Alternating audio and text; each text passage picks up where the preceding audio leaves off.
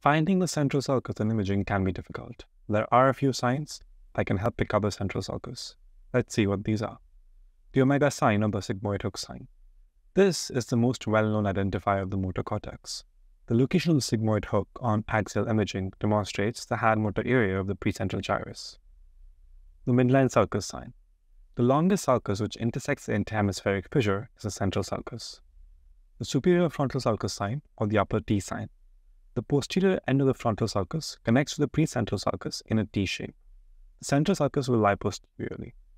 The L sign. The L sign is where the superior frontal gyrus connects to the precentral gyrus. The lower T sign. The inferior frontal sulcus terminates in the precentral sulcus in a T junction. The M sign. The inferior frontal gyrus has an M shape and terminates in the precentral gyrus posteriorly.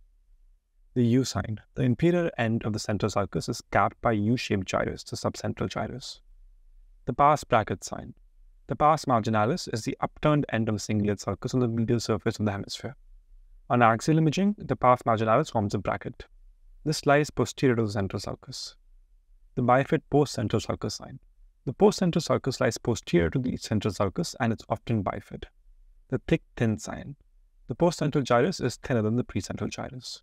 The intraparietal sulcus sign. The intraparietal sulcus intersects the post-central sulcus. The central sulcus will lie anterior to the post-central sulcus. The cingulate sulcus or pars marginalis. This sign is seen on midline sagittal imaging. The pars marginalis can be seen as the upturned end of the cingulate sulcus. The medial end of the central sulcus will lie anterior.